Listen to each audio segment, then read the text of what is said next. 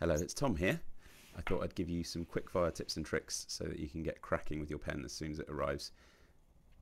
So here I'm loosening the tip cover, and then you can take out the tip inside. If it's already inky, you can use the silicone tip grip.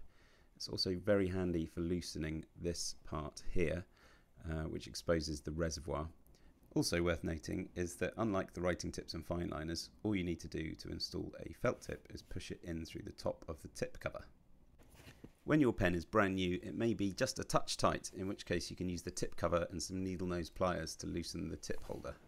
So here you can see I've popped the reservoir in a lovely iris ink, and it's drawing all of that ink up into the tip. I tend to leave it in there for about 20 seconds or so. It doesn't matter if it doesn't quite reach the tip. After a minute or so it will do. And then you can just use a piece of kitchen roll or tissue just to get off any excess, and then as you can see it's got to the tip. So these are my handy little reservoir containers, which keep them nice and airtight. You can swap in and out colours. They also come with some labels so you can easily tell which is which. You can put tips in there too, and then just pop the label on, and then you can swap them in and out at your leisure. So it's important to know which inks to use in the Lumos. This is fountain pen ink, which is absolutely fine, and this is acrylic ink or Indian ink or drawing ink, which actually contains a binder which can clog the pen.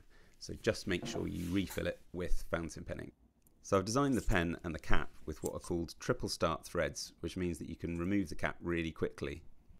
But what it does mean is that you have to make sure that those 3 threads are aligned when you pop the cap on. So if you do hit a snag, just release it slightly and start again.